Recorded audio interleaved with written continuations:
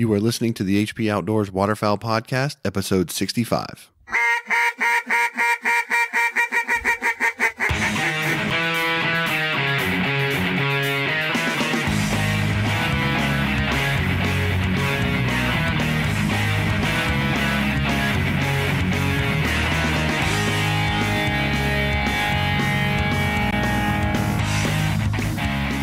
On this episode of the show, we catch you up on what we've been up to, and we talk a little bit about regulations, what's been changing, what you like, and what you don't like.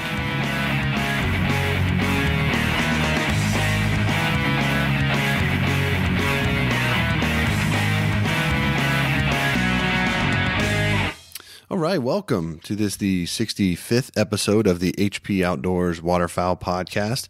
We are your on-demand audio source for all things waterfowl and waterfowl hunting. I'm Josh Palm, your host of the show. If you want to check out HP Outdoors, you can catch up with us on hpoutdoors.com, across to all of the social media platforms, Facebook, Twitter, Instagram, iTunes is where you can find all of the past episodes, Stitcher, all of your popular podcast directories. If you want to shoot us an email, you can do that too. info@hpoutdoors is where you can get us there.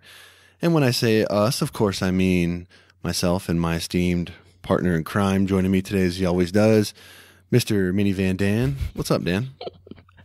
Not too much, my friend. It's good to be back here talking with you, and got a couple hunts under the belt so far this year, and seeing a lot of other guys across the nation out there, just crushing them already. So, we're back in the swing of things. I think we had a couple comments saying that America has won wars quicker than we put out episodes. So here we are. It's good to be back.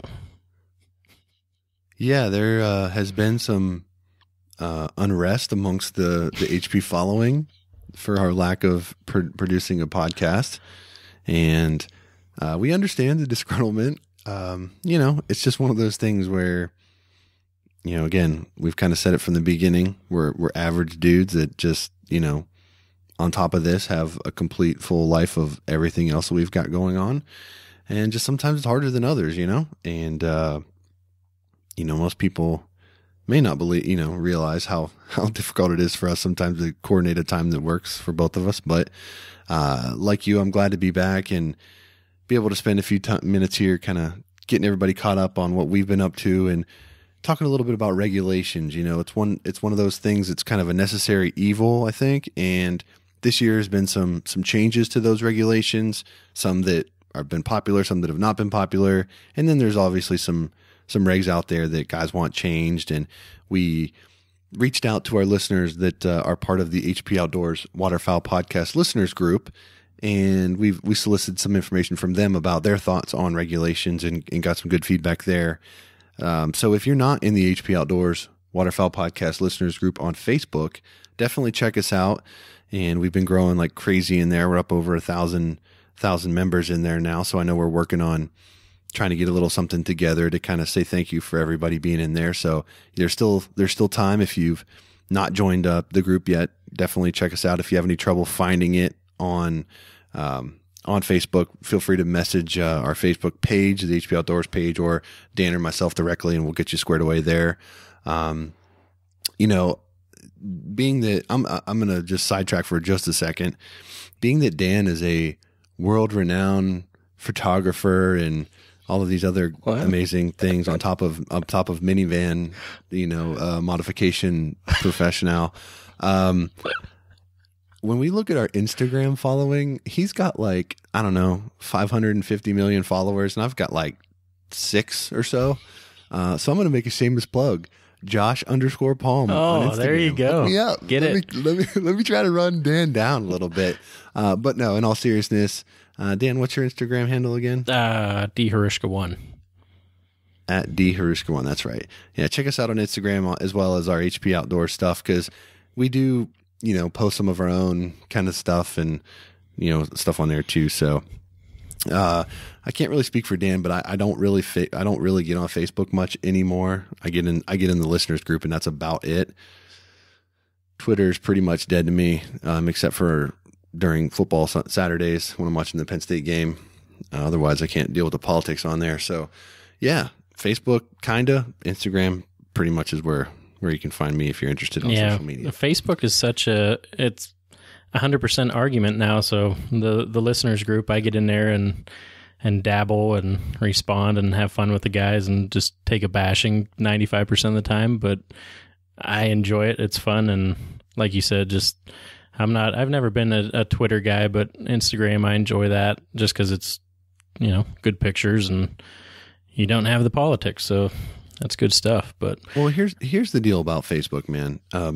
There's a lot of groups on there, and Facebook can be an amazing resource, but most of these groups, you can't post anything without people just annihilating you for whatever reason. I mean, it is crazy the amount of, internet tough guys that are out there and, experts and all this other crap. I mean, legitimately, if you are a person that just has a general question about waterfowl hunting and, you want a place where you can ask it and not be ridiculed for it, the HP Outdoors group is where you need to be, because it's a bunch of guys in there that, are waterfowl hunters, and, it's nothing more than that. It's just a bunch of dudes that are good, and gals, there's guys and girls in there, obviously, that are just, more laid back. I hate the term safe space because that's such a negative connotation with like millennials and everything these days, but it is a place where you can ask that quote unquote stupid question that, like, on any other hardcore waterfowler page or whatever other page that's out there, you will just get annihilated and you'll hate human life forever. Yep. So, definitely, if you want to come ask questions, learn, from guys that have gone through the same things you're probably going through, definitely the group is the place for you to be. So yeah, it's pretty awesome. It's and everyone celebrates successes, and a lot of us can relate to the failures. So, when guys get on there and say, I learned so much, this is, I've only been out 4 times, but I listened to the podcast, or I talked to you guys and I got my first limit. Like, that's pretty awesome to see. And, Heck yeah. These guys are addicted for life now. So we apologize for that, because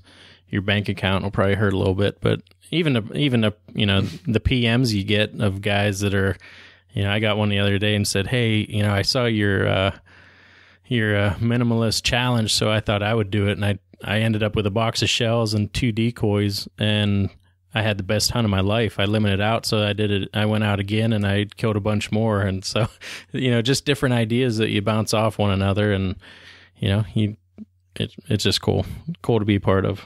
Well, yeah. And that's the thing too, we take it pretty seriously as far as regulating kind of the discussion in there. Not to say that you can't talk about whatever you want to and share your opinions however you want, but, we're pretty steadfast about, you're going to respect everybody in there. If you just come in there to pump your outfitter or your product or, your whatever, we're going to boot you out. It's a place to come talk hunting, not invite me to like 5 million pages that you started, none of that crap. It's just straight up dudes that hunt, that want to share the experience, ask questions, share successes, share failures, and just, have a genuine good brotherhood in there. So, that's something we definitely work on pretty hard. So I think we're pretty proud of what we've kind of created there. So we have to continue to be able to build that. So talking about that, no doubt, early season, what have you been doing? Oh man. This is gonna derail us. So before I get into that, that's all right, because I got early season stories here. So yeah, no, I know. The major thing we're going to talk about in this episode is the regulations that have changed, that are new, that are kind of all of this stuff that's going on. We had a pretty good discussion about this in the listeners group, so I want to get some of that stuff out and share it. But we've been away for, I think the quote was the Gulf War was won quicker, than we've been 79 days. The podcast since our last one. Yeah. Who's counting, right? So, we've got some ground to cover as far as what we have been up to. So what I will say is I have not been up to much in the way of hunting here in the early season. The September season for me, the last couple years, has been a bloodbath. I mean, we were just Ted bird limit per man, and we were just laying them out, multiple hunts, limiting out through the September seasons. This year, I went out twice. I think I killed 4 or 5 geese total. Not a great experience. It's been hot.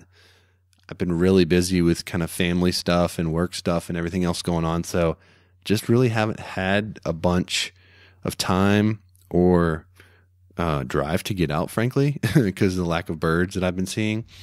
And I will say we just closed the 4-day early duck season in Virginia, and I opted to sleep in today instead of going duck hunting. That's the first time I've done that in, I don't know, 5 or 6 years, maybe. I mean, it's been a really long time since I just didn't go hunting because I was tired and I wanted to just sleep in.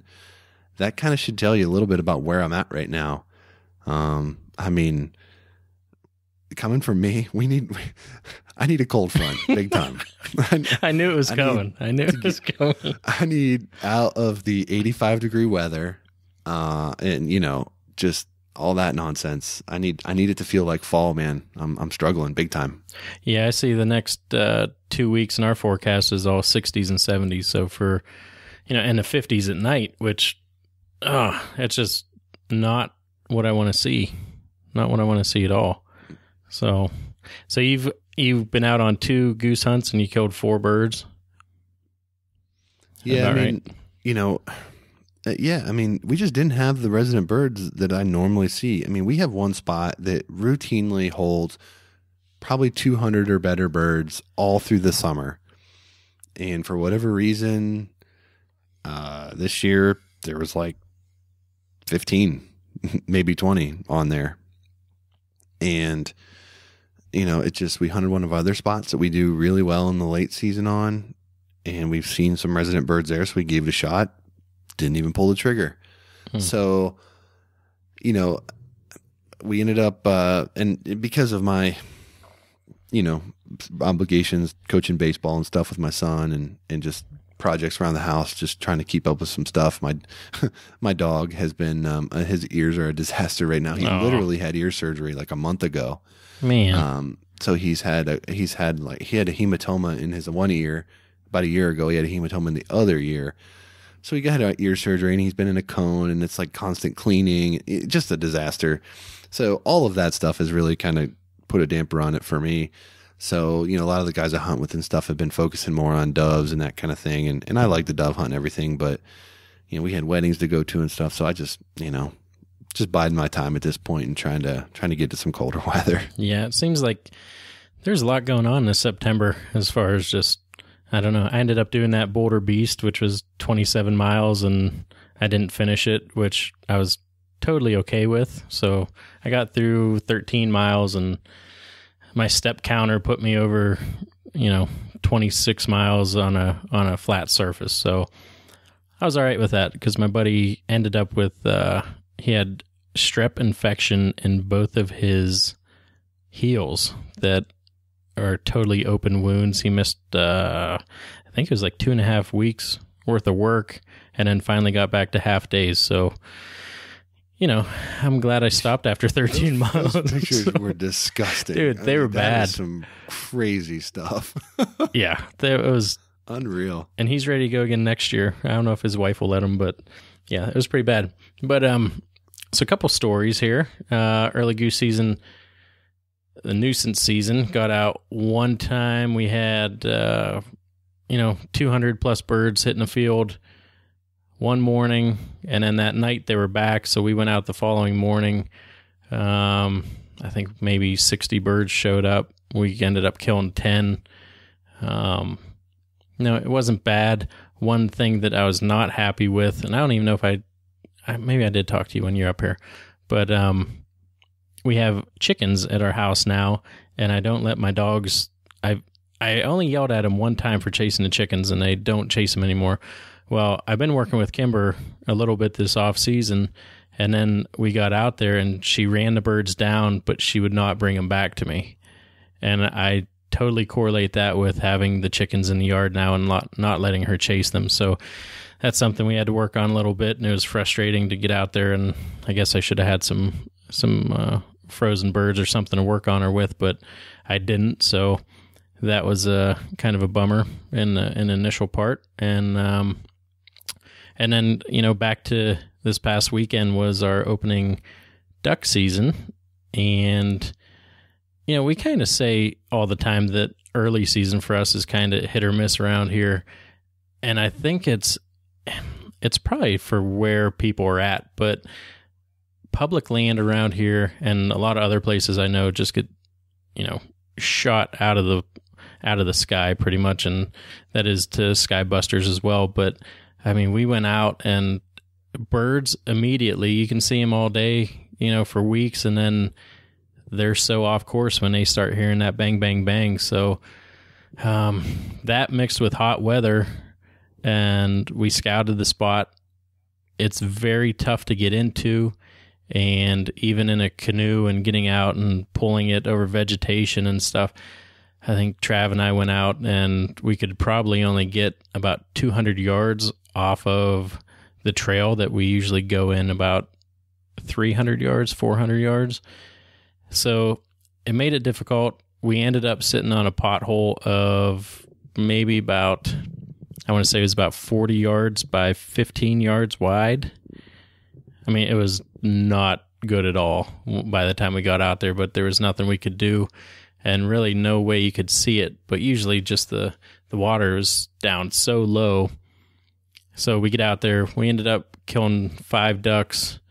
It was a very, very tough. We killed them all probably within 30 yards of where we were at.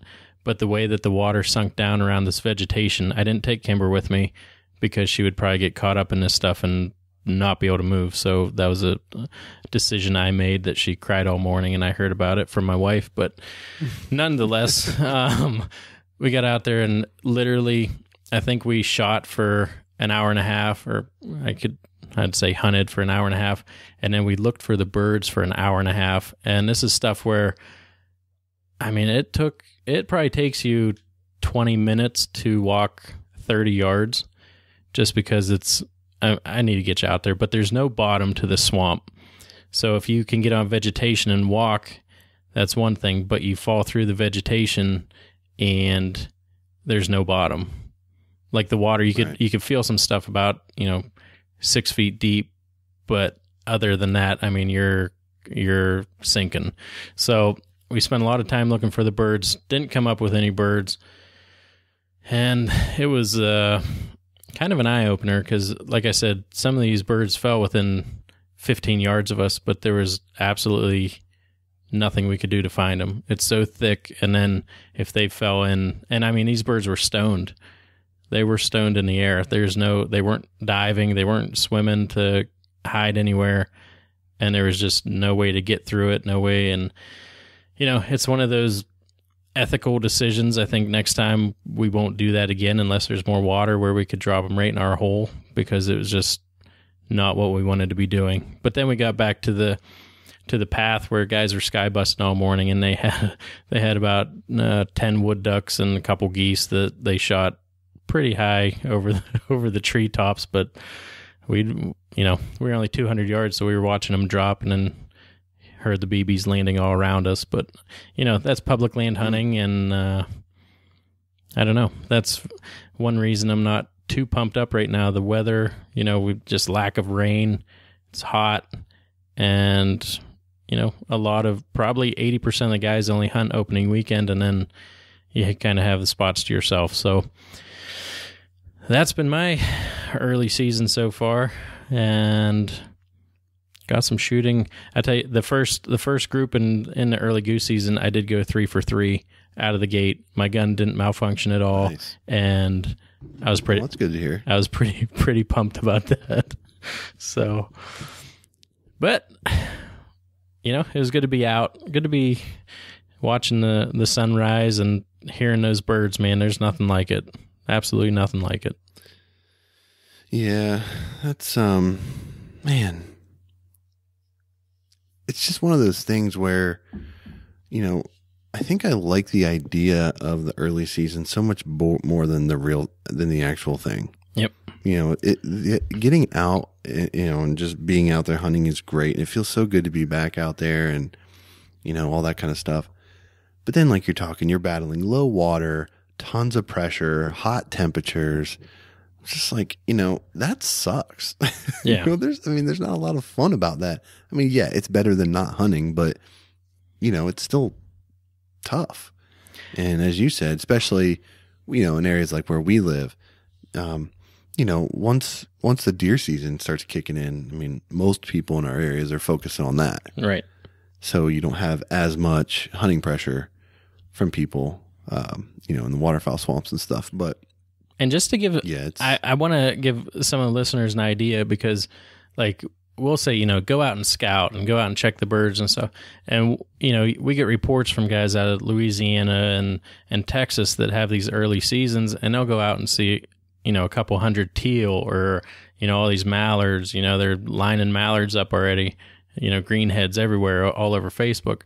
We don't have that. Like, there's a couple concentrations. There's some local birds here.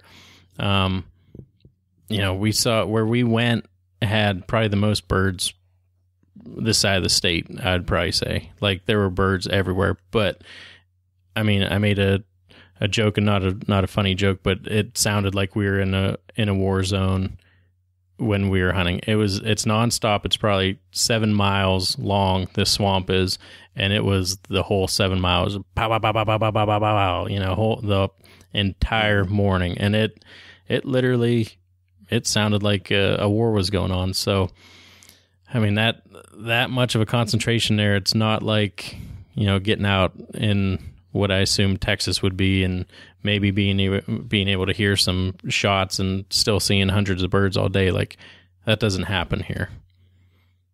Yeah. Yeah, it doesn't happen like that here much either, unless, we get a good diver push. Mm-hmm. Local, wood ducks, mallards, we don't really get it like that here, unfortunately. So I definitely can relate to the struggle with that. But with what you were saying about the shooting and the sky busting, when we start talking about the regulations a little bit, I'll be interested to get your take on one of the concepts that I think would be interesting to float and see, if people would be receptive to it or not. Because, you can scout all you want. When there's, 25 guys lined up all around you, all just shooting at anything in the air, sky busting, whatever, you can throw your scouting out the window. Yeah. Yep. And that's kind of our idea with where we hunt is there's a trail on one side and railroad tracks on the other.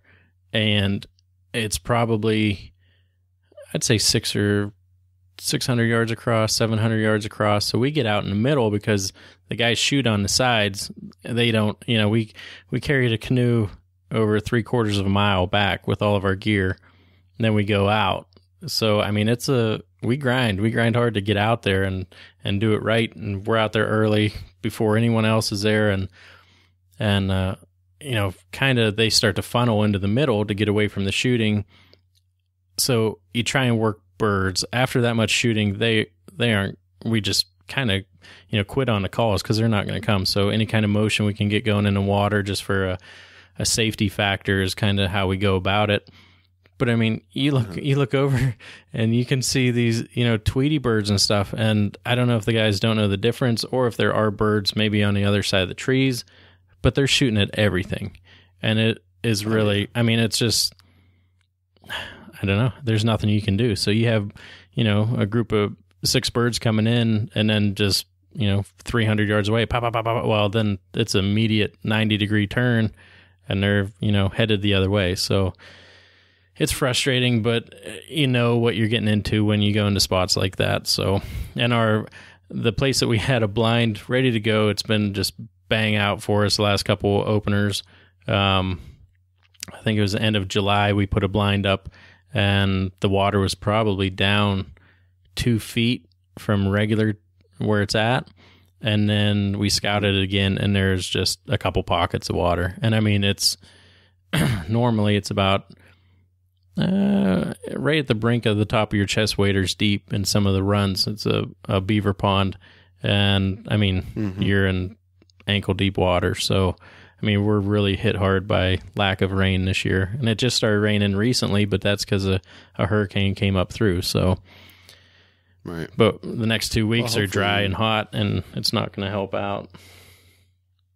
Well, hopefully you'll get some good natural vegetation growth with the water down, and if it floods up this, later in the season. That's what I'm hoping for, because there's ton of food for them.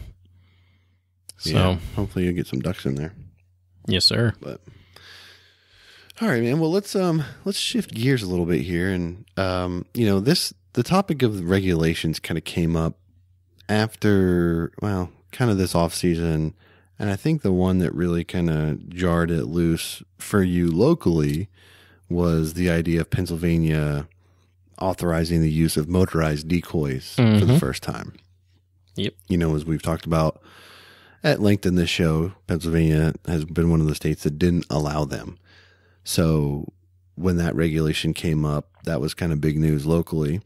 And then, there were some other ones that kind of, rocked the boat in the waterfowling community. And I think probably the biggest one that comes to mind is the pintail limit reduction, particularly for guys in certain parts of the country. So, we kind of talked a little bit about, hey, this might be something good that we want to cover on the show.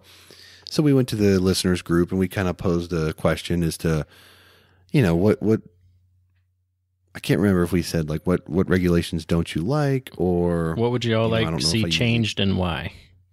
Yeah. What would you like to see changed and why? That was the question, and we got a lot of interesting comments. And I think it's probably worth saying, because I think some of the things that we take at this are gonna, some of the ways we approach some of these regulations and the discussion topics are they're gonna be kind of coming from the same vein, I think, unfortunately.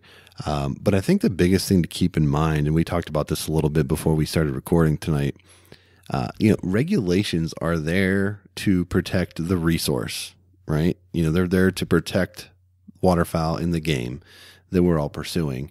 They're not there to allow you to slaughter a limit of ducks every time you go out.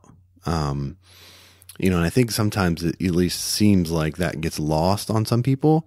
Having said that, I'm sure that the folks that make these regulations are well aware, and I'm certainly aware that you need to craft your regulations that protect the resource while enabling the hunters to have enjoyable, successful time in the outdoors, because you need those hunters buying licenses and buying duck stamps and all of those things to fund the conservation efforts and all of those sort of things. So you need to strike that balance. And most of the ones that we got that people were unhappy with, they're the ones that probably everybody at some point has been unhappy with. Shooting times, for example, was a huge one. Everybody's had it. You don't see a duck all afternoon, and then 5 seconds after legal shooting light, here they come piling into your spot, right? We've all had that. But I think for the most part, we tried to stay away from too much localized. There's a lot of guys that had issues with some of the local regulations for their particular spot, or their particular state or whatever it is. And, being that this goes out literally all over the world, we're not going to spend too much time talking about, Arkansas does this or Missouri does that. We're going to try to keep it a little bit bigger scope from that regard, even though we're going to talk about probably the first thing, Pennsylvania and the motorized ducks. But that is something that's kind of a greater theme, because most places they're legal. I don't know how many other states are still illegal to use motorized ducks. Do you? Not many. I know that there's only 5 or so about the Sunday hunting, but one of the first comments was Oregon has no motorized decoys. The one guy is totally in love with it. Marquis is up in Maine, so he said that that was a Sunday hunting too. So I don't think there's too many left, honestly. Mm-hmm. And now, yeah. So, I think that some of the laws are they're just outdated, and I don't know if it's a stubbornness or what it is, but you can use the newest shotgun technology. You can use the newest ammo technology, choke technology, calls, all of these things. And just, we've said this a million times on the show, but just like when we had our interview with Sean Stahl, however long ago that was, decoys are just a tool to get birds to do what you want them to do. It's not the end all be all. Calls aren't the end all be all, so it's just one tool. And I mean, yeah, there's certain times when motorized spinning wing decoys and things can be effective, but anybody that's used a motorized decoy knows that you can't just stick it out there and just sit back and birds just literally fly into the decoy and, bounce off it. It doesn't work like that. So I'm glad to see them come around on that. I'd love to see Pennsylvania come around on, hunting on Sundays. But I don't know. That seems like that fight's been going on since I can remember. Yeah, I'm just looking through some of the comments, and you said we're keeping it to a wider range. We have some guys talking about Arkansas, the WMA permit laws that passed, and I read into some of those a little bit, and also crackdown on mud motors. Like, there's a lot that if we got into every state, South Dakota, access laws on the rivers and stuff, like there's a lot that we probably would be way off of our rocker even trying to talk about, because we don't know those specifics. So we'll keep it a high level and go from there. So talk a little bit about the motorized spinning wing. Did you see them like in every decoy spread this early season? No. So what they did pass it, but it does not go in effect until the next meeting, which could be 6 to 8 weeks. So they believe around Thanksgiving will be when motorized decoys. So your season's practically over, right? I mean, you're pretty close. December 7th. So you're talking, we'll have 2 weeks and then another 5 days at the end of December. But on top of that, I know it's not waterfowl, but even a scent dripper for archery hunting for whitetail, that's in the same boat. So that's after our archery season is already out. So you can't. so they're gonna legalize that. Yeah. That's one of the things with the motorized decoys. Yeah. So, but yeah, I am pretty excited. I have a Lucky Duck HD with remote in my garage. It's charged up, and I have to wait another month and a half. So, yeah, that's frustrating. I mean, what's the deal? Why don't they just, it's been passed. Yeah, what's the story? They said it's been passed, but I wonder how many people got fined for it.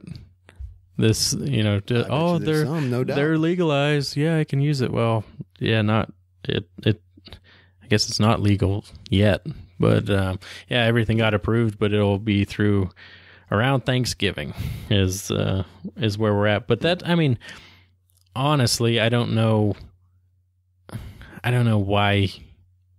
why can't you have them? Why did it take so long to do that? Why, what is Oregon's reason for not allowing that? I don't know. Yeah. I mean, yeah, I don't know. I don't understand some of that stuff. So that's kind of the big one that struck locally for us.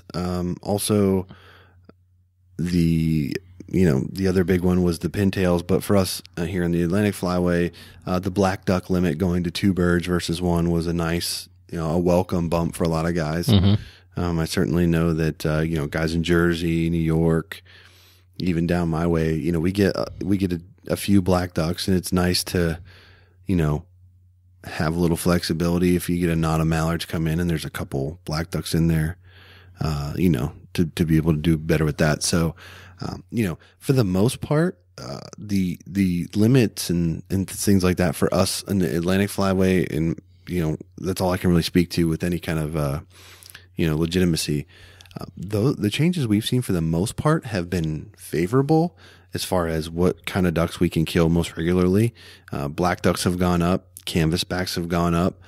We have seen bluebills go down, but you can take 2 bluebills, which is good. So, in the late season duck time frame, when we've got ducks and we're not just hunting geese, 2 black ducks, 2 canvasbacks, 2 bluebills plus your mallard limit, that's about what we see. Ringnecks, you can shoot, your full limit of those. We see some of them.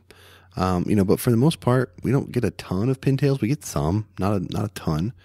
But yeah, I did find it interesting though that they've already come out and said that they're going to change that law already for next season. So it looks like the pintail, one duck limit's going to be kind of a short-lived thing from what I've seen. Yeah, and we have a lot of people out in California in the Pacific Flyway, which, out there, and we kind of chatted about this before we recorded too. Pacific Flyway, 107-day season, and seven duck limit. So those guys, when they get into the early season and they have all these pintails showing up, they're really wondering, why is this happening? Well, it has to come all the way across. I've killed one pintail my waterfowling career here in PA, and we just don't see them that much here. So if that has an effect on it, I feel bad that California gets affected by that, and those guys hunting those refuges out there. So, but like you said, short-lived, one season, and they'll be back up to 2. Yeah. So, that's one that I can see a lot of people getting pretty bent out of shape about. Another one, the legal shooting times. I get it. The thing is, a limit is, I look at a limit as, okay, if you're having a great day, we're going to stop you at this amount. A limit is not, hey, we're going to set up our regulations so you can shoot this many ducks every time you hunt. So yeah, if they extended legal shooting time a little bit on each end, a lot more ducks would get killed and you'd have a better shot of reaching your limits. But for me personally, I'm okay with it. It'd be nice, but for me, the bigger issue, and I know this one's kind of a localized thing for me, but I know there are similar laws other places when it comes to blind laws. Well, hang on. This is a bigger problem, I think. Before you get on to blind laws, because we had Eric Hester, one of the guys in the group, said allow hunting until 30 minutes after sunset, and another guy right away, Matt Hoffman, I'm sorry, but I'm not sure where you're from, but he says, where do you live where this isn't a thing?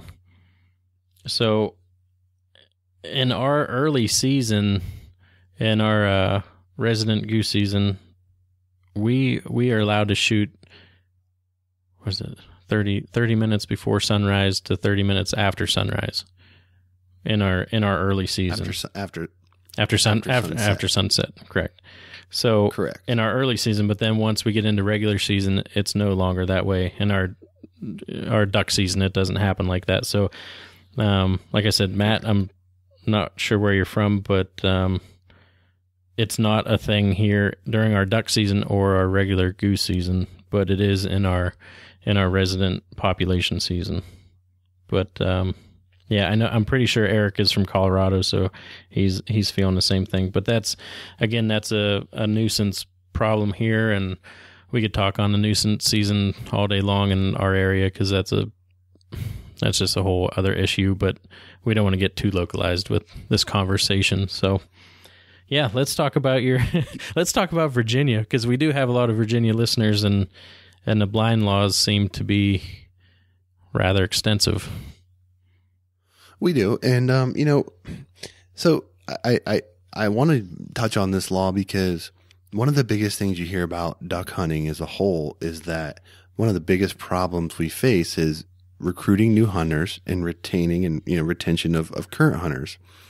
And, some people, when they do these surveys, some of the things that come back is limited opportunities and, land access and all of these things. And, in states that do it like Virginia, it makes it almost impossible to hunt if you're just a guy getting started.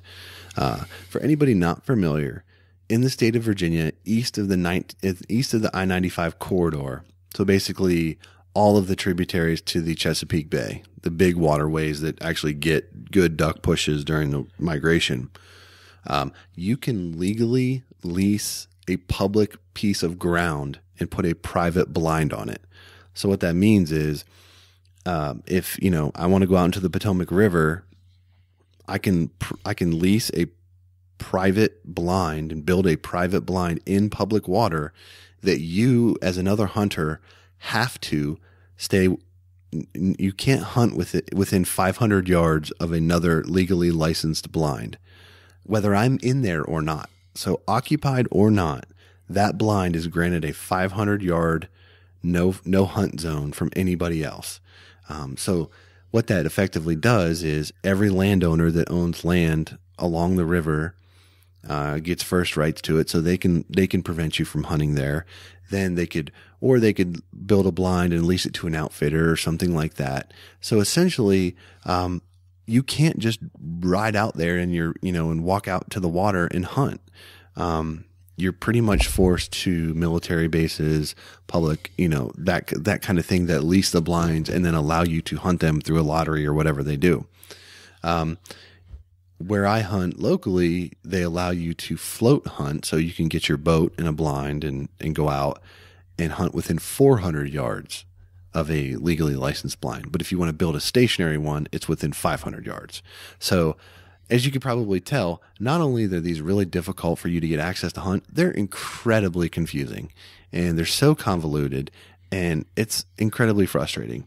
The guys that own property or own blinds that are licensed love this.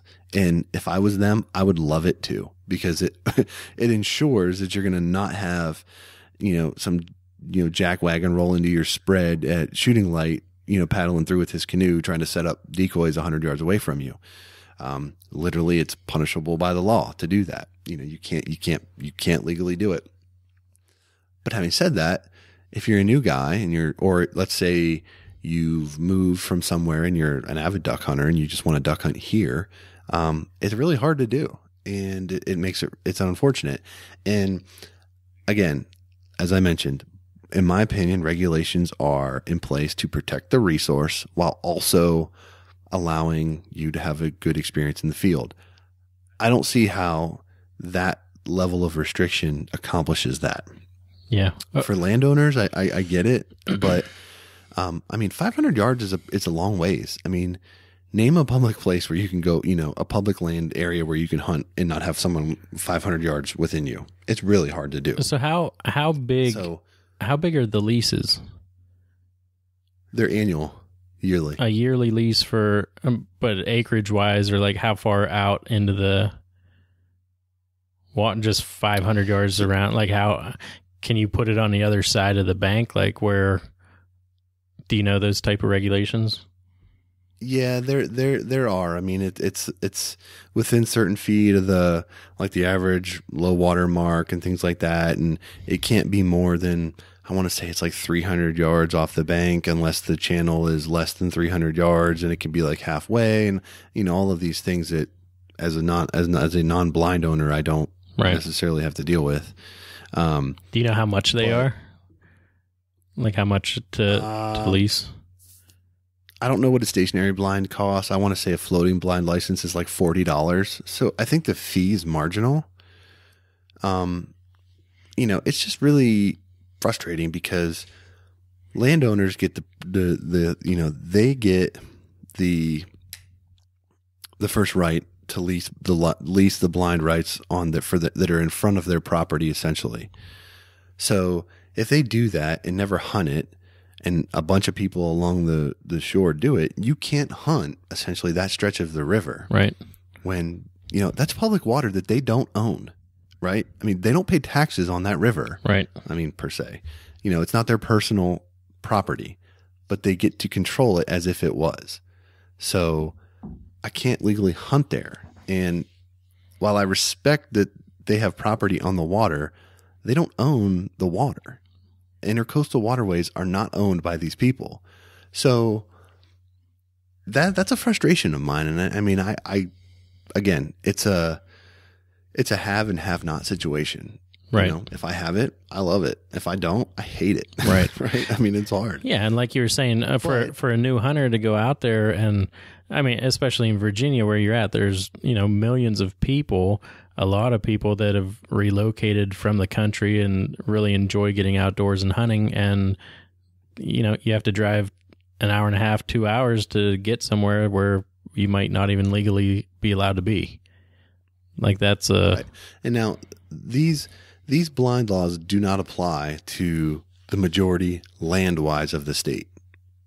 It's just everything west of 95, it doesn't apply to. Everything east, though, it does. And that's where a lot of, that's all the water that, dumps into the Chesapeake. So those are the large waterways. And again, I when I've hunted private blinds, I love it. It's, you don't have the pressure. I mean, everyone can relate to the feeling of driving up to a public hunting area, and when you turn the corner and your headlights hit the parking lot, it's like I get a knot in my stomach. It's like, how many cars are going to be here? Like, what am I dealing with today? It's like that anxiety. To not have to worry about that is amazing. It's awesome. I mean, it's really great. And that's one of the reasons why I like hunting the military base, because you just know you got your blind, you go do your thing. No one's going to be on top of you, whatever. If I own my own piece of property and I can insure that, yeah, it's great. But again, if you're trying to recruit duck hunters and, get youth involved and stuff, you're pretty much forced to go to an outfitter. I mean, and the thing that probably burns me up the most about it is the law applies whether the blind's being hunted or not. Right. So you could literally not be in there. And I mean, there's blinds that I've seen, private blinds on the river that I've never seen someone sitting in ever, but I can't hunt in front of that within 500 yards of them ever. So I'm sure every area has laws similar to this, where if you're on the right side of it, you love it. If you're on the wrong side of it, you hate it. This is not a federal law, right? I mean, it's not a federally enforced, migratory game bird law. It's a state thing. So it's a little bit of a different, it's kind of in that other bucket of regulations that we kind of go by, but it's one that has a really big impact on waterfowl hunters' ability to waterfowl hunt. Yeah. And, it's just unfortunate because, even if you can float hunt some of these areas with a boat, if you're getting into waterfowl, you don't have a boat that's safe enough to get out there and, throw a decoy spread and do all these things. It's just not really possible. It's not feasible. So I could see too where really limited, where if you had those blind laws of, a 500 yards if no one's in it, or 200 yards, or 500 if someone's hunting it, 200 if no one's in it. Well, that every single person would be creeping up to that 200 yards until someone yells at them. You know what I mean? Yeah. Like it would be a nonstop issue, and I could see why they keep it either, 500. But then, I mean, people posted in the listeners group too. They posted a map, and it looks like a checkered board all the way up the river. Like there's nowhere that you can be legally to hunt. It's very hard. And I know for a fact that the way a lot of people lose their blinds because there's regulations about if a storm comes through, or they have to be, brushed and huntable by like a certain date. Mm-hmm. And you've got guys that hawk those dates like crazy. And if a storm comes through and your blind gets knocked down, you better believe that they're on the clock. And if they miss that by one day, they'll lose it, because there's guys that are going to be calling that grid coordinate into the state. Yep. And taking it from you. I mean, I know there's outfitters in the river that I hunted have lost blinds because of that. Well, and going back to, new guys trying to hunt it, new guys and gals trying to hunt something like that. If there was an opening like that, you hunt out of a canoe, and there's someone behind you in a war eagle flying up the river, and we'll get there, an hour before you do. So, I mean, so for a new guy to go out there, they're not going to spend $20,000 on a new boat to, try and fight these guys that have been there and know the area that well. Mm-hmm. That is tough. Yeah. That sucks. So, yeah, it's hard, but again, it does make a better hunting experience when you do get to hunt it. You don't have guys like you're talking about raining BBs on you and stuff like that for the most part, which I see a big benefit to that. Safety is, a big thing. It's just one of those things, but this kind of leads me to my point that I wanted to sort of float by you. I know that there's certain management areas in various states and stuff where they only allow you to take a certain number of shells to the blind with you on any given day that you hunt. Yep. What would you say if, just because it's easier to relate to, the state of Pennsylvania passed a law that said, as a waterfowl hunter, you cannot go to the blind with more than 15 shells for your firearm per man? Just throwing that number out. I just picked it out of thin air. But what would you say if they limited the number of shells to prevent careless shooting, sky busting, things of that nature? Me personally, I think that would be awesome. One, because I'm an expert at the minimalist challenge now. But secondly, people would be more careful. They would actually try and decoy birds.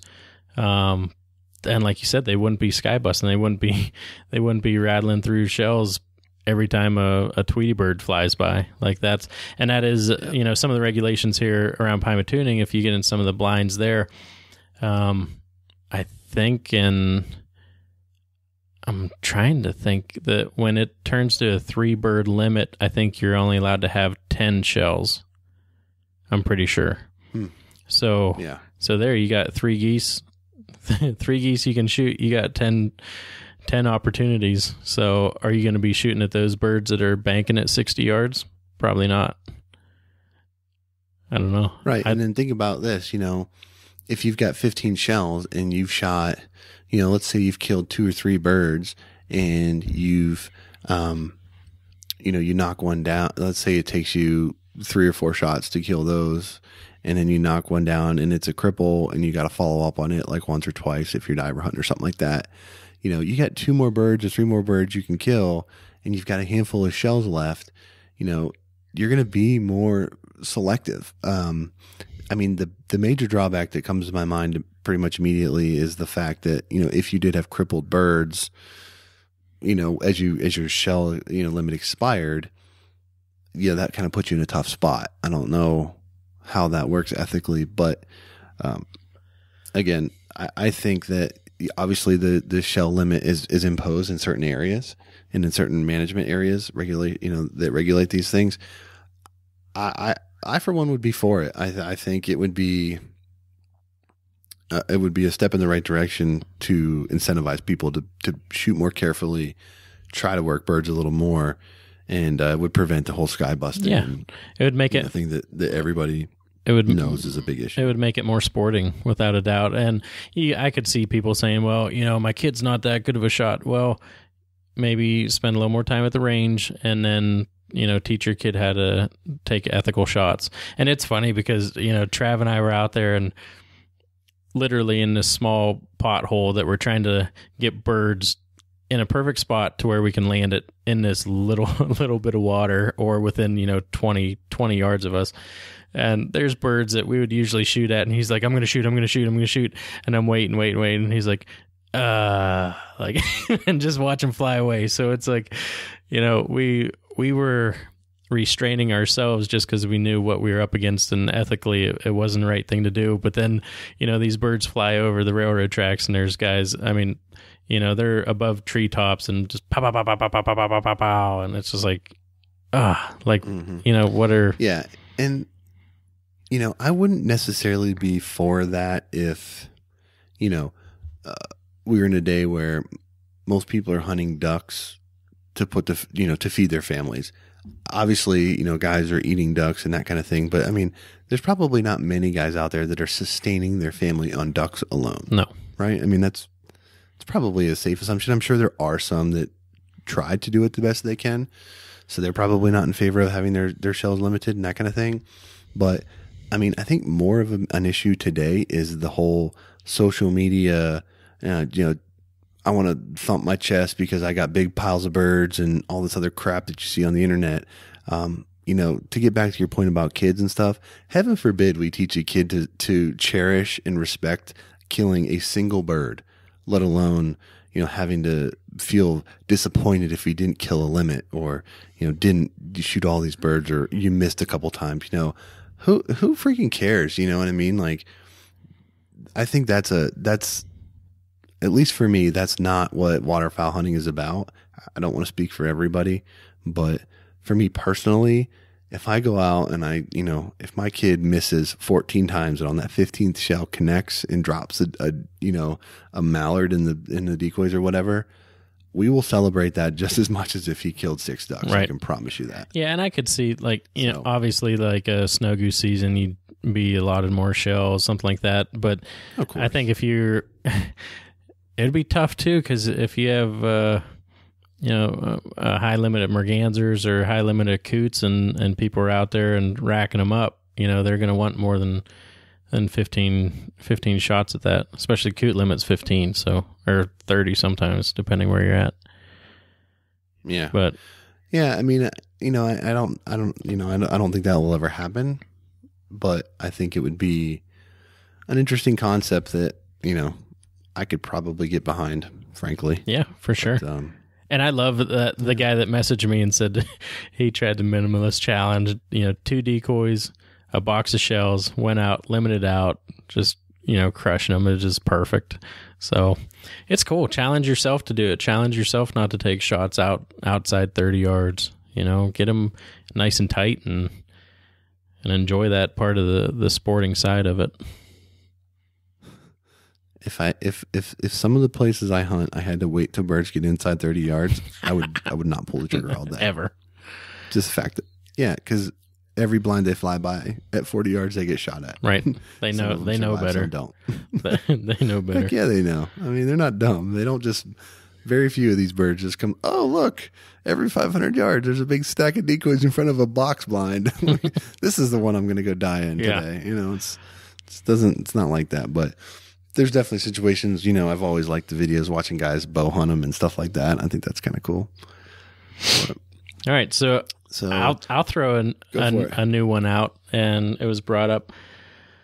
The contradiction of going out and having to shoot geese in a cut cornfield with steel in the morning, and in afternoon you're allowed to use lead for doves. Yeah, that doesn't make a lot of sense to me. I thought that was a great point, and never really crossed my mind before. And I mean, to that end, if you're hunting on dry ground, what does it matter if you're hunting in a field and you can shoot doves with lead in that field? Why can't you shoot ducks and geese? Both.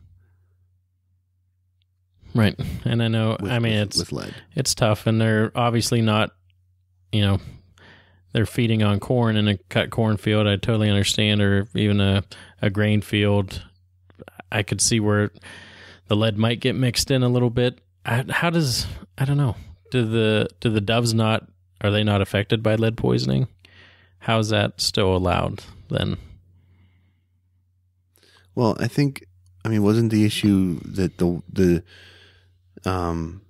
for the ducks, it's the lead in the water, and then the ducks were eating it, correct? Right.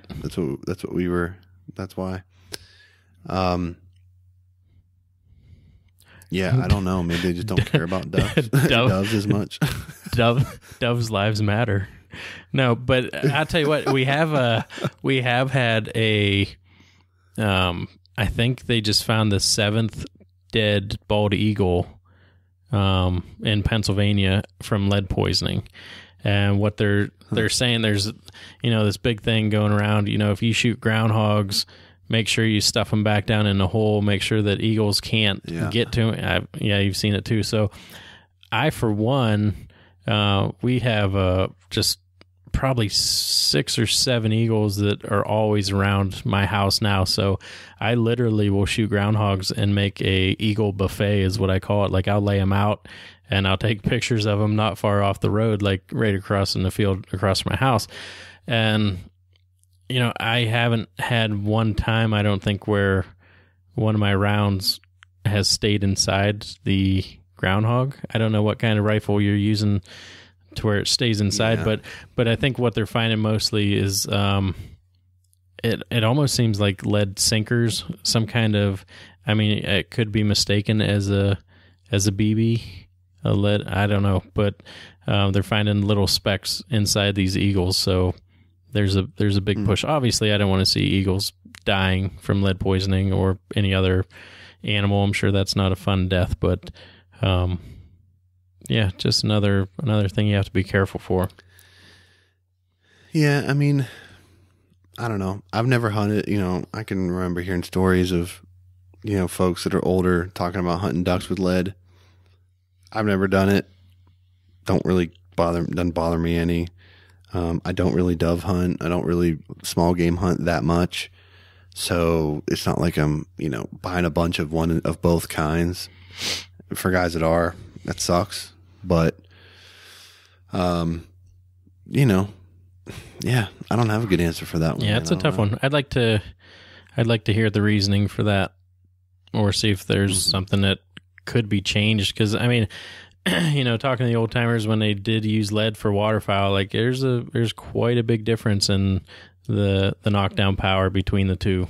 So, and that's one thing too. Like we don't get a lot of ducks in dry fields around here. I don't know if you do down there, but no, it's just not that prevalent here. But that was a great point brought up. And I think too, so often we focus on the ways that the regulations restrict what we want to do and what we can do. But we kind of overlook sometimes the way that the restrictions have changed to make it better for us. Just to kind of rattle off a few here, in the last couple years, possession limits have changed from 2 to 3 days. So you don't have that obstacle running into as much. Early teal seasons, you're starting to see those become more prevalent. More states are willing to, open that up and give guys a chance to hunt, teal early. The snow goose conservation seasons are, expounding like crazy. So more guys are getting opportunities to hunt longer and take more birds. And, that kind of leads me into one of my next questions, and we've talked about this, that a lot of the studies show that hunters' impact on the population doesn't have a significant effect one way or the other on population levels and things like that. So I find it funny that I can't speak for every flyway, but for us, for example, we can shoot 4 mallards in our duck limit, but only no more than 2 hens. But like wood ducks, we can shoot 3 wood ducks, doesn't matter, one or the other. So I'm just, I know there's some people out there that don't shoot Susies at all, only greenheads and, that kind of thing. Other guys don't care. They shoot whatever they get. So I mean, how do you feel about it? Does it kind of, does stuff like that have a negative impact on you, or, do you have any issues with those kind of regulations? That's going, back again to where we don't have the ducks like the other flyways do. So, but let's use wood ducks for example, because you shoot wood ducks. Yeah. In the early season, you've been on some. What if you could, of your 3 wood ducks, only 2 could be drakes, and you had to pick out a third? Only one could be a female. Yeah, 1 hen and 2 drakes. Yeah. Yeah, I would be bothered by it. That's, the simple answer, and that goes back to why. I don't know. There's so many unanswered questions. I feel like we need to get Devney on here again just to help us out with some of these. But yeah, there's yeah, he'd be a good one to have. Yeah, I don't know. It's like, why? But then they say that it doesn't have that much of an impact. So if it doesn't have an impact, why can't we shoot 4 hen mallards?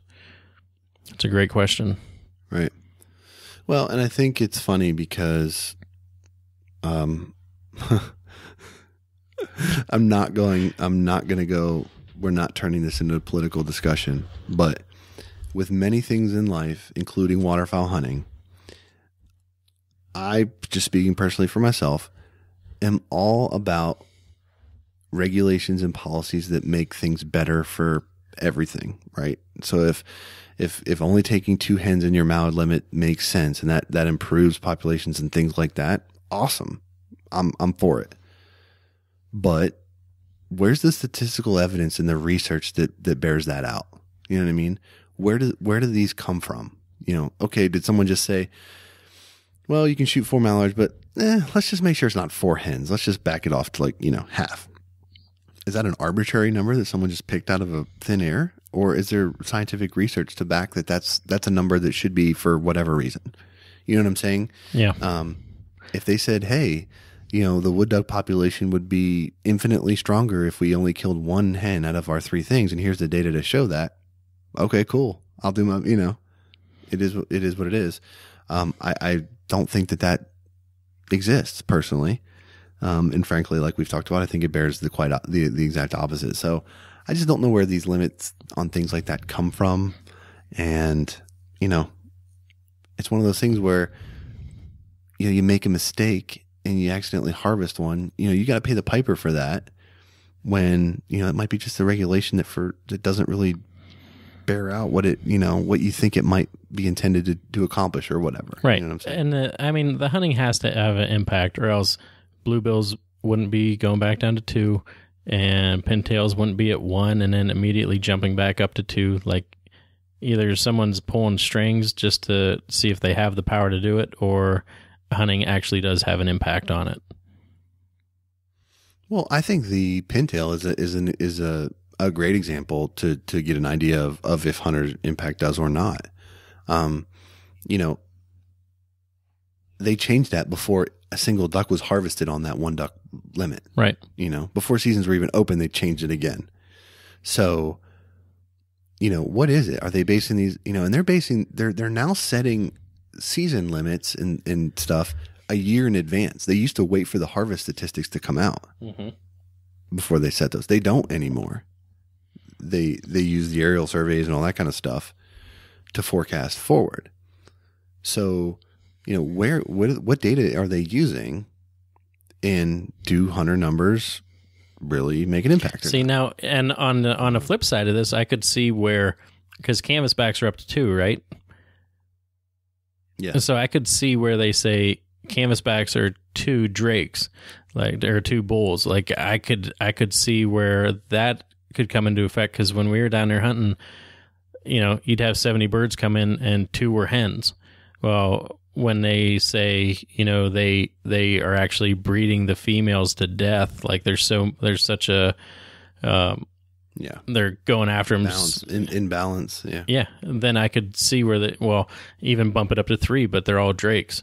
I could see where that something like that would come into effect, because we've seen it. I don't know if they've seen something like that with pintails. I can't say that. And same with bluebills. Like, why do they keep bouncing around? And, black ducks, they must be coming back to bump that. That's the first time in 3 decades, I believe, that it's been more than 1. So They must be making a comeback. So there has to be some kind of evidence that we're not hearing about, not being able to read about. I don't know. Maybe that's or it could be just simply like, they're looking at a combination of things. They're saying, okay, maybe the habitat conditions where these particular species tend to do most of their breeding and nesting has been poor. So knowing that, we want to give them a break on their wintering grounds and their way there and back the limit off a little bit.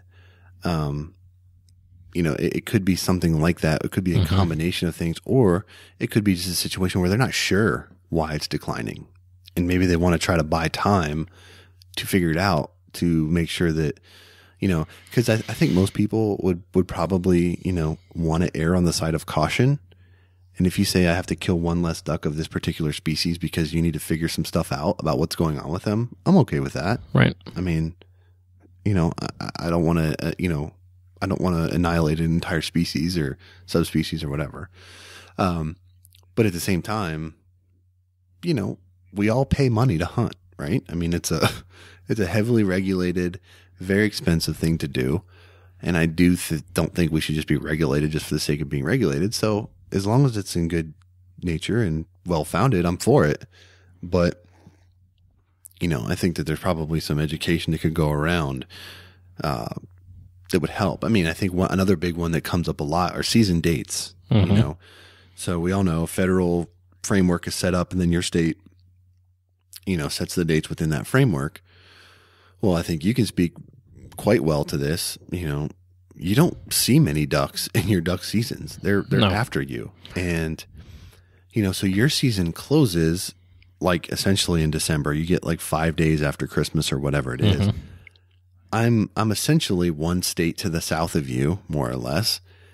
And I can hunt ducks until the last Saturday in January. Right. And it's like, so yeah, they get to pass you, but when they get to me, which, I don't know, a lot of them probably don't go further than us. You know what I mean? I mean, some of them probably go down to the Carolinas, but I think a lot of the Eastern or Atlantic flyway birds tend to stop New York, Maryland, Delaware-ish, Virginia-ish kind of thing. Yeah, I don't know. The ones that stay on this, that don't go towards Louisiana and, peel off onto that way. Yeah, and that's a whole other subject too. Like the Atlantic and Mississippi Flyway have 60-day duck seasons. The Central Flyway has 74. Pacific Flyway has 107 days. So if you're looking at Pennsylvania, you're thinking that, again, I don't know if it goes to hunter recruitment. Let's get the elderly and the youngins out in October, November, and, get them back into it. But yeah, from October 7th to December 9th is ours, and then it comes back in December 26th through the 30th. So that's our duck season. And I mean, that goes back to, you gave me a hard time for a while about, not having a diver spread, but really, you get a lot of your divers coming down, not the coast, but it's on the eastern side of Pennsylvania into Virginia, where we don't get those divers until mid-January, and we're already, we're 2 weeks out of season already, 3 weeks. But lately, the last 2 years, we have had pushes, and that is what caused me to acquire some diver decoys this year. But it's tough when you have those 60 days. Here's a question. Yeah. So, I don't think there's anything like, so for Virginia, we have 4 days of duck hunting in October. Then we're shut down until mid-November. We get 2 weeks. Then we're shut down again until after Thanksgiving. And then it's pretty much, we're shut down until like mid-December. And then it's basically December through end of January. Mm-hmm. And so they backload all of our time. Yours, you have like the whole month of October and some change. Do you think that Pennsylvania does that because they assume that in January most of your water is going to be froze up? That's what, and birds are just going to continue on anyway. Is that their argument? That's about the only thing I can think it would be, is that the birds are going to pass right over. They go out on the eastern side of the state and fly down. But yeah, I mean, I want to be out there when it's cold, and we get those cold fronts coming in, and the pushes of migrators come through here. But it doesn't happen like that. So, now we're October 9th today, I think, and the next 2 weeks are in the 60s and 70s. No colder than 50s at night. Like, that's not duck season to me. I don't like it. Yeah, not at all. I don't enjoy that either. So even, I mean, why would you not split it up? Even have, some, a couple good woody shoots in beginning of October, and then stop it till November. But then going back to the same thing, I think Pennsylvania messes up the archery season too. Like, we're done in archery before the rut even begins. So what's the reasoning there? Like, November 11th is the last day this year. And that's, that's right when it's really kicking in, beginning of November through end of November. So I don't know. There's a lot of season dates, but, a lot of guys go to the symposiums, and there's no, they listen a little bit, but not enough to change something like that. Yeah, it's interesting. I don't know. Well, I think the deer season is a completely different ballgame for you guys out there, just because of the number of hunters you have. Right. unlike a lot of places, you guys don't have a muzzleloader season per se. So like down here, There's a late, in a lot of places, late muzzleloader. Well, yeah, but we have like, I feel bad because we said we're not going to get localized with this crap, and then we've talked about nothing but Virginia and Pennsylvania. But I know that like for here, you can archery hunt through mid-November. Well, actually, the season technically ends like the second Saturday or second Sunday of November, but the muzzleloader season comes in November 1st. So muzzleloader and archery run concurrently for 2 weeks, and then muzzleloader continues on through, I don't know, a period of time. So you can still bow hunt while that, and then firearm season starts right after that. So you can bow hunt through that if you want to, or you can gun hunt. So, if you guys had guns during the rut in the woods, I mean, you would pummel the deer population. Right. Well, then, I mean, So literally, I could drive. part of it. I could drive 8 miles west and be in Ohio. God, we're talking about archery again, but their archery season opens. It opened the same date this year as we did, and it runs through February. They can be out archery hunting. Yeah, that's how ours is too. I mean, that's why wouldn't you do that? I mean, I think that makes sense.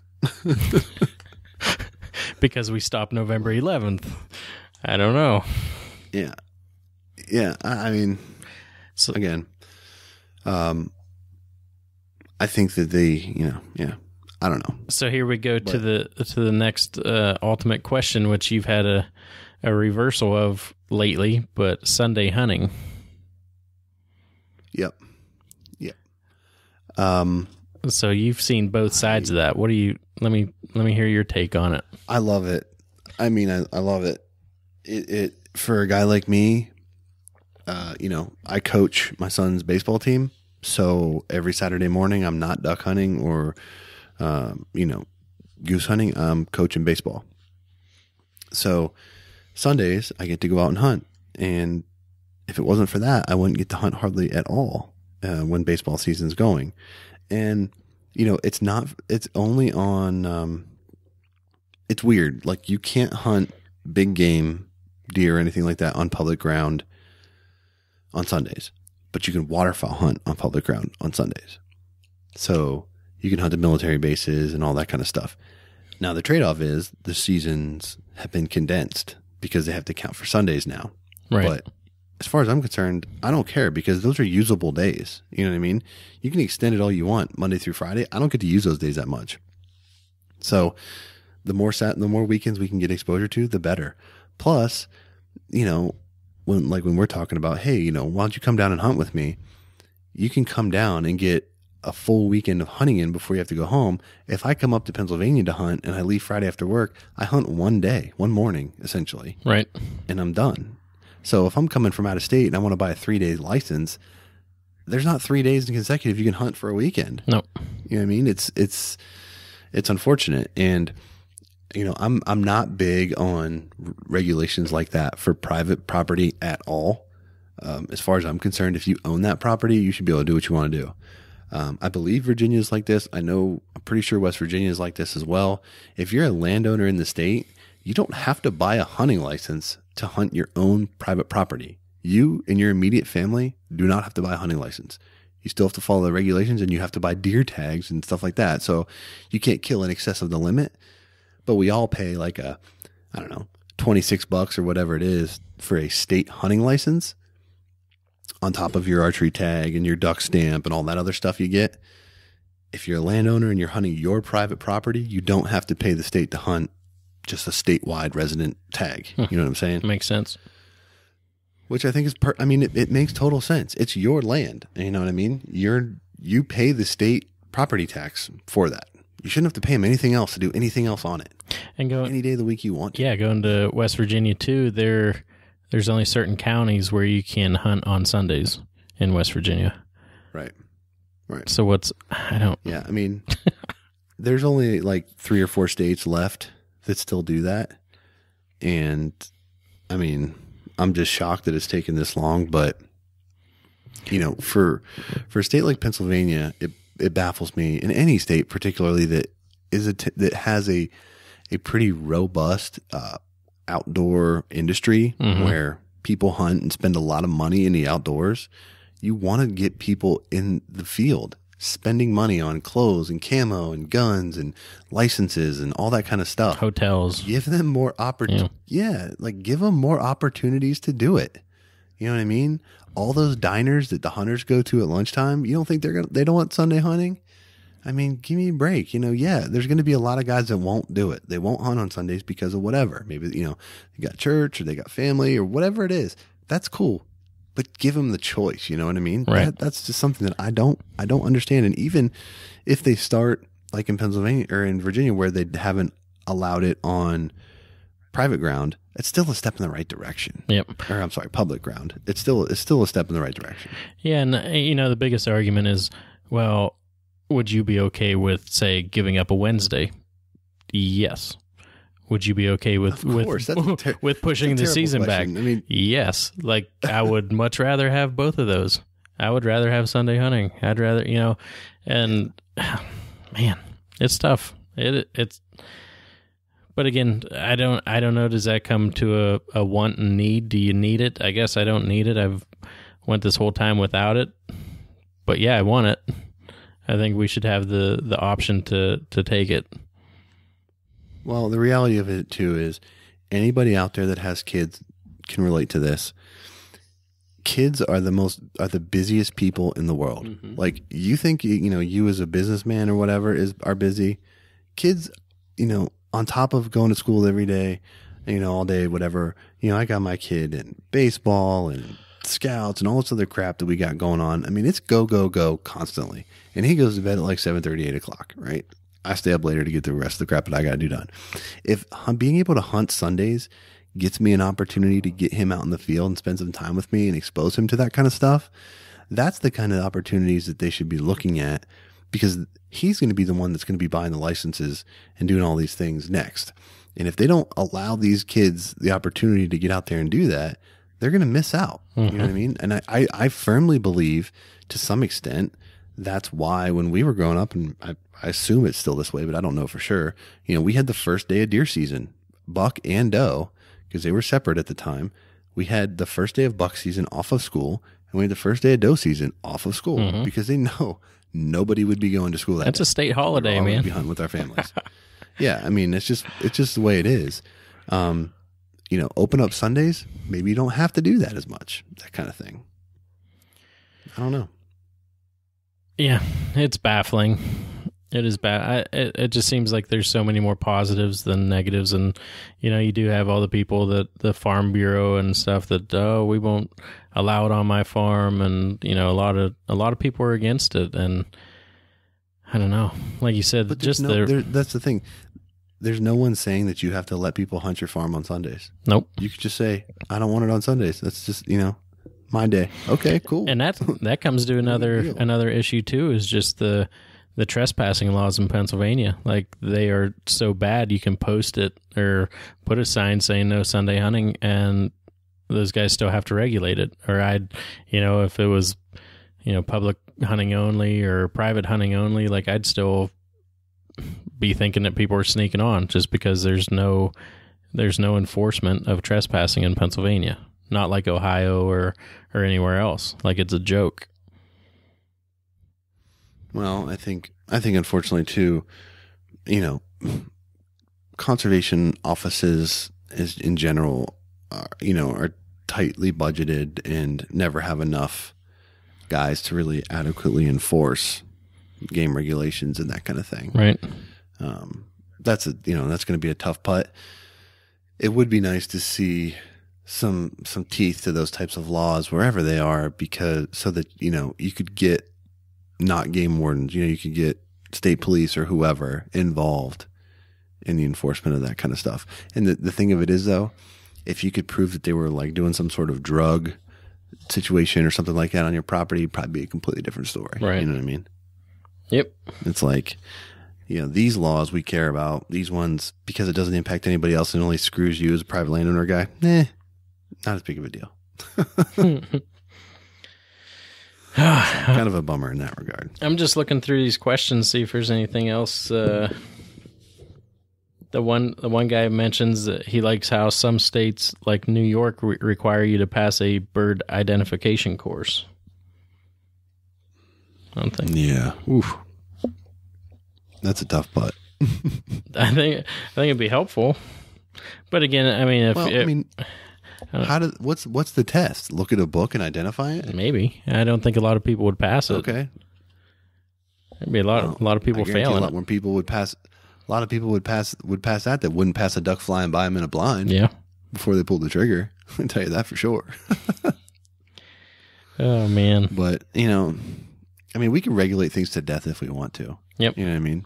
Yeah, a couple of guys. At the end of the day. Go ahead. I was just gonna say a couple guys brought up the point system that used to be in effect, which I think is pretty cool, but I think is unnecessary just because 95% of the birds are above their long-term average. So, the dime ducks, going out and each duck is allotted, 10 or 20 or 40 or whatever you're at. Once you hit 100 points, then you're done for the day. So, if teal were 10 points, you could shoot 10 teal a day. I think pintails were 100. So if you shot one pintail, you're done. I think mallard hens were 40 and the drakes were 20. So you could shoot 2 hens and 1 drake. That would get you to 100. I think there's more math issues involved with that than what it would be worth. And like I said, I think the birds are doing really well right now. So that's... That just seems to me like, we have so much more research about each individual species and type of duck. I just don't think that, a general point system is even necessary. Mm-hmm. You know what I mean? Look at each individual duck on their own and set a limit for that particular type. Because, as we've mentioned, I'm really concerned about 4 or 5 types of ducks when I hunt because that's about all I see ever.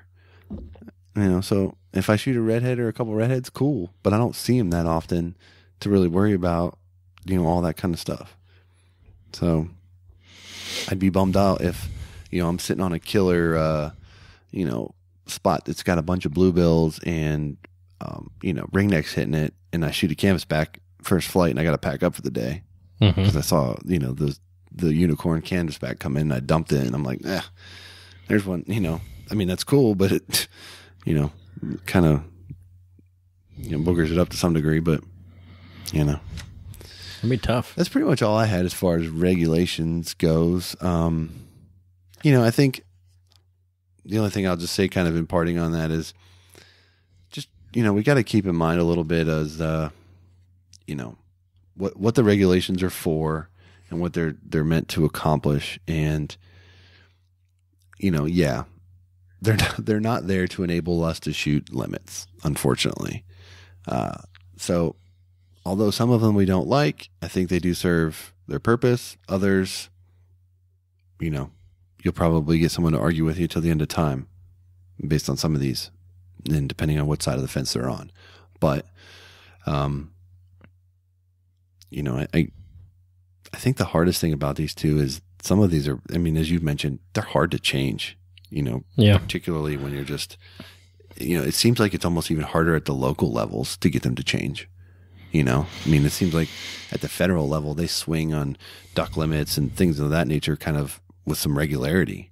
Right. The local regulations and things are the ones that seem to be so much more entrenched. And I don't know if that's just because there's like a lack of knowledge at the local level. That's a complete guess, completely unfounded. I have no idea. Yeah, it might be. It might be because they hear more voices from the local people, or they have more of an impact. You know what I mean? Than the overall federal government when they go to that. Yeah, they could hear it right in their backyard and have people super mad at them that know them personally. Where, and that's the thing too to keep in mind at the federal level, they're literally managing like an international resource, right? This is a bird that is crossing, country boundaries and things like that. So it's not as politicized as it would be locally, as for example, like the Sunday hunting argument. Some of these places, So it's a completely different ball of wax. And, you know, hopefully with the retention issues and the recruitment issues and stuff, you know, you got the guys like Devney and, you know, Delta and everybody out there kind of fighting the good fight for us. So hopefully, you know, anybody that's not a member of Delta Waterfowl, I would encourage you to listen to our episodes. And when we've had John Devney from Delta on the show, listen to that guy and walk away from those episodes and try to tell me that, you know, he's not passionate about waterfowl and, you know, preserving hunters' interests and pushing a conservationist approach to waterfowl hunting at all levels, to including Capitol Hill and DC. So if you're not a member of Delta Waterfowl, I'm not saying that Ducks Unlimited or Waterfowl USA or anything others are not great organizations and do great work, because they do. But for me personally, Delta Waterfowl is the one that focuses more on hunter access. They were instrumental in getting Sunday hunting legalized in Virginia. They take on hunting related issues where Ducks Unlimited, for example, tend to stay strictly on the conservation side of the house for the most part, at least from what I've seen. If I'm wrong with that, people can correct me. But Delta will get involved in hunter right access issues, things of that nature. So for me, that's the organization. I mean, I support them. I support several of them, but Delta's the one that I track the most and follow kind of what's going on with those guys. They are the front line, and John he's the spearhead of all of that, and just so much knowledge. I love talking to him, and you know, we do have him lined up whenever we need him. So I think we'll have him on here soon again. That tells me all I need to know about the organization. I mean, he's, you know, literally down in DC representing Delta Waterfowl, and we have essentially an open line with him. Anytime we want him on the show, he will come and do it and talk about whatever we want to. So just that right there speaks kind of to their larger mission and their larger posture on the whole deal is, you know, they want to talk to hunters and they want to be involved with the hunting community as well as protect ducks and, you know, the science and the research that goes into that. Yep. I messaged him and say, hey, kind of want to put you on the hot seat. And he said, let me know. And I mean, doesn't want any questions prior. Like the guy's just, he's fighting a good fight. That's all you can say about it. So, well, what's, I know we're over an hour and a half here, but what's your baseball season looking like, and when are you going to be out and about getting after these birds? So, you know, next Saturday, actually, by the time this episode releases, the baseball season will be over. So we've got 2 more games right now. But as I mentioned, our waterfowl season is out until mid-November. So I'll be getting the bow out and probably trying to stick a doe or 2 for the freezer and, you know, see what I can get into there. And then just seeing what shows up with the, you know, the birds. It's hard for me to say right now, man. I tell you, my motivation is not real high right now. It's just a combination of a lot of things going on. Right. You know, and it's just hard to get fired up. I mean, it just is what it is. So, I'm like a lot of you guys out there. When I got to hunt, I'm up super early. I'm driving an hour each way to get where I'm going. It takes a lot of energy and a lot of effort in 80-degree weather. I'm just not into it. So hopefully we get some colder weather, and I don't know. Yeah, and that's day by day at this point, but that's a tough one too. Like with this hot weather, usually it's getting colder and guys stop fishing. So our lakes right now, you drive by them and there's, you know, boats galore, and that's something that that's something I've always tried to, you know, just kind of respect when they can do their thing. Like let them be out there and do that, and then once it gets too cold, then, you know, hit up the local lakes and go after them. But like you said, the weather's hot, our water's low, and, you know, there's some birds around, but the access is tough. So we'll keep on them and hopefully find them here shortly. Yeah. Well, I think before we close out the show, it's I know a lot of people beat us up about the show release regularity, and I think Dan and I have kind of talked about trying to do at least monthly episodes, and I think I speak for both of us, Dan, kind of saying that that's sort of our commitment right now, and we'll do the best that we can with it. So I apologize that it was 79 days or whatever it was since the last episode, but we appreciate everybody kind of hanging with us, and it does astound me sometimes that I watch the download numbers, even if we haven't put out an episode in a month and a half, still continue to grow. The listener group still is continuing to grow. So what that's telling me is that there's a lot of new people coming to the show and are benefiting from, the catalog of episodes that we have, which is awesome. So, to anybody that's new to the show, that's recently kind of, found us out, welcome. We appreciate you guys. And to everybody that's been around for the long haul, obviously we appreciate you guys too, and bearing with us. And, we know that a lot of guys out there put a lot of time on, behind the steering wheel at work or at the desk at work or whatever it is. And, just like us, you guys hang on to whatever you can to kind of get you through Monday to Friday and kind of work for the weekend. And we appreciate that. So we'll do our best to kind of keep you guys up with, hopefully at least monthly episodes, try to do them, kind of like we did today, maybe a little bit longer, give you a little bit more content when we do get on the radio. 'Cause we just don't get that opportunity. Dan and I don't anymore that much. I mean, here we are. It's Monday the 9th. It's almost 11 o'clock now. We got work and stuff to do tomorrow too. So if it's not a podcast night, I can tell you I've been long asleep at this point. So we appreciate the patience and just know that we're doing the best that we can for you guys. And I think Dan told me he just checked the iTunes and we're sitting at 24. I think, Dan. Yeah, 24 today. So. An outdoor category. That's awesome. Yeah, in the outdoor category. So we really do appreciate everybody checking us out. If you haven't had a chance to go on there and leave a rating or a review, we would certainly appreciate if you could do that. Keeping us up towards the front and those kinds of reviews is the best way to help us reach new listeners and get new people into the show. I think the last thing I'll say before we wrap up, Dan, is just,